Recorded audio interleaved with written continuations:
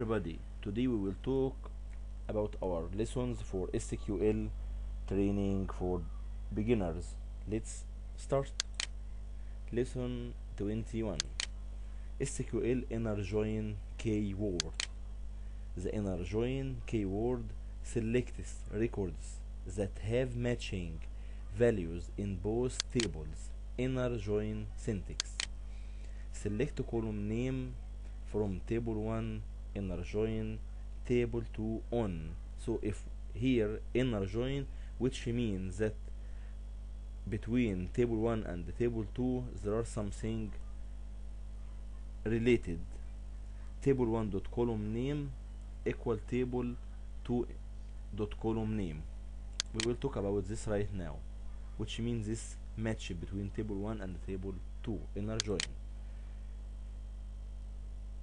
In this tutorial we will use the well-known Northwind symbol database. Below is a selection from the orders tables: order ID, customer ID, employee ID, order date, shipper ID, and a selection from the customers table: customer ID, customer name, contact name, address, city, postal code, country. SQL inner join example: select order ID, customers dot customer name. This is alias as we talked before. From orders inner join customer on order dot customer ID equal, this is the same name but different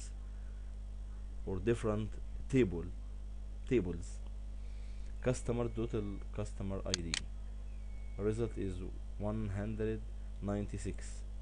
Join 3 tables. The following SQL statement: select all orders with customers and shipper information.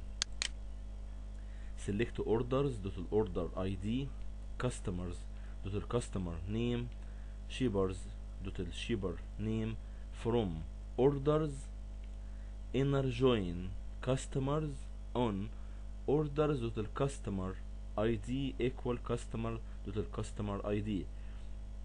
This is easy for this part, and this is the second part.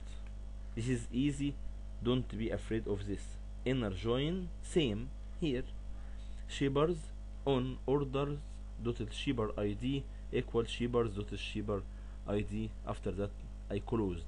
It's too much easy, don't be afraid for this. And the same result as you see. For this lesson I already finished. We will continue for the another section next lesson, so don't forget to click the bell and subscribe to get our new lessons. Bye.